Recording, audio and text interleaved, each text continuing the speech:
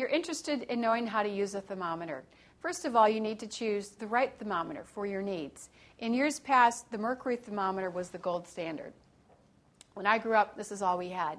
It has fallen out of favor, however, because mercury is a dangerous substance, and these thermometers are prone to break, which releases that dangerous substance into your house.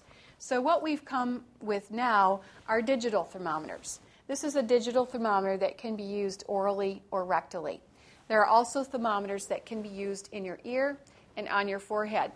The two most accurate are probably this digital oral or rectal thermometer and the ones that can be used in your ear. The age of the person whose temperature you're going to take is important.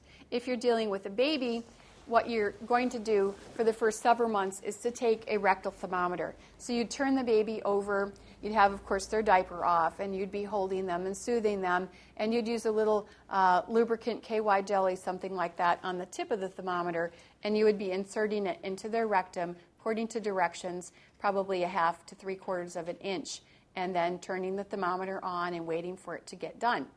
That gives you an accurate reading. Rectal temperatures are a little higher than oral temperatures. You expect an average oral temperature at 98.6, and you'd add a degree for rectal. The other way to take a temperature, of course, that most of us are familiar with, poor baby there, don't mind her, is orally. So I'll demonstrate that now. What we do is we just turn the thermometer on, I wait for it to blink, and I'm going to put it under my tongue, all the way under.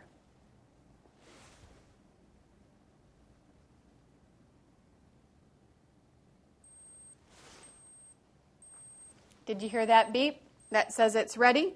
And my temperature is 98.7, indicating that I'm very healthy. If you choose a different kind of thermometer, like an ear thermometer, just read the directions. That's appropriate as children get a little bit out of infancy. In several months of age, you might be able to start using an ear thermometer. And those are some tips and strategies. Of course, if the temperature is very high and stays that way, you want to contact your physician. Again, my name is Beverly Bitterman, Health and Wellness Consultant, and I wish you good luck in choosing a good product.